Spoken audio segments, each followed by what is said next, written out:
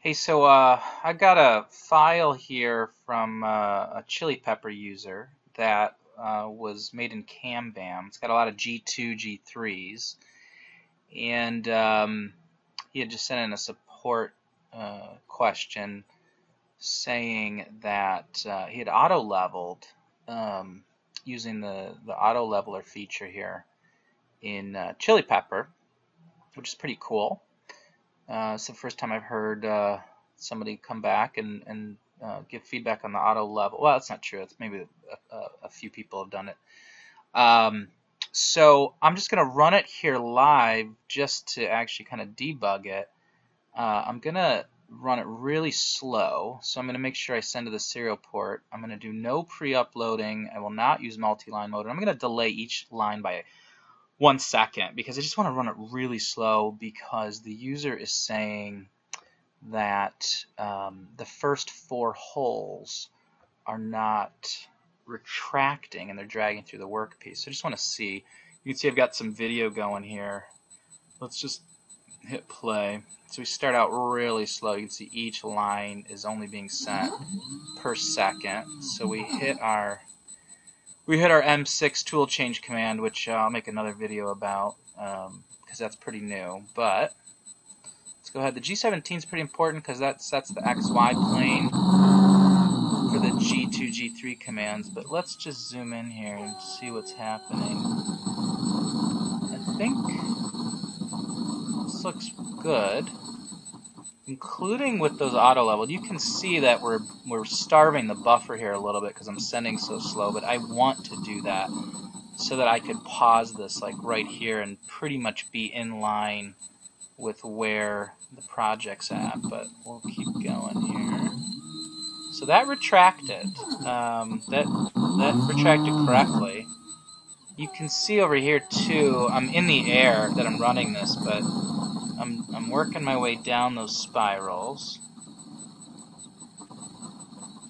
Looks okay.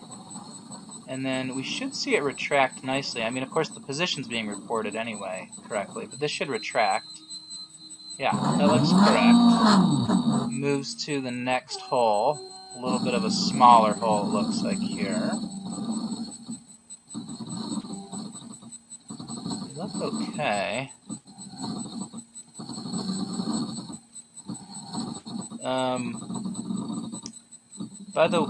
Well, let's see. Yeah, that retract looked okay too. Huh. This looks okay as well.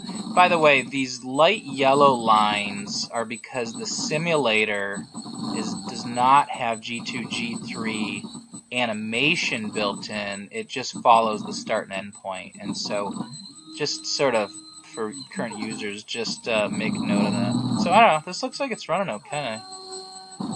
You know, one of the things that's interesting, you'll notice all these little ALZ mod, and you're getting all these comments because the auto leveler injects a comment of what the original value was of the Z, and then what it modified it to. So that's what a lot of these are. But I don't know, this job looks like it's running great.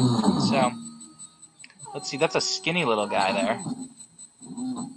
Ooh, those feel weird. Those are weird. Well, maybe not.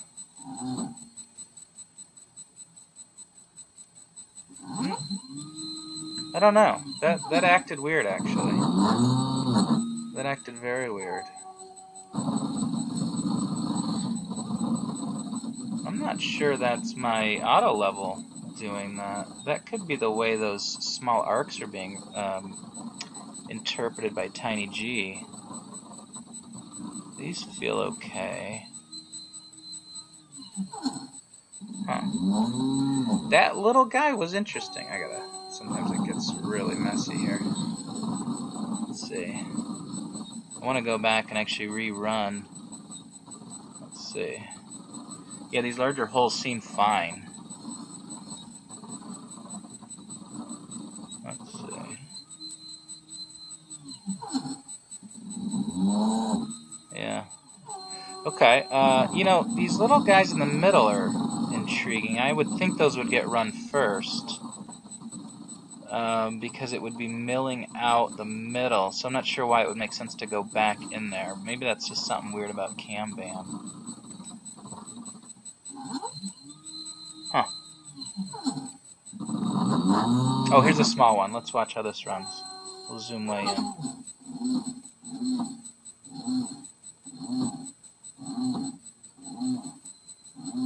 No, something's a little weird about those.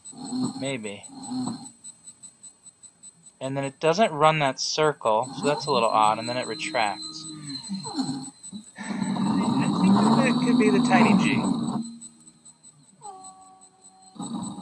I do remember hearing from Alden a little bit of a question on GitHub about a G2 arc maybe getting interpreted weird, and I think the user had to convert it to G1's just to get it to go correct, so maybe that's part of the issue. Let's see, do we have another small hole here? No, that's a big hole. That one looks okay. Okay, well, we'll go from there. Thanks for watching.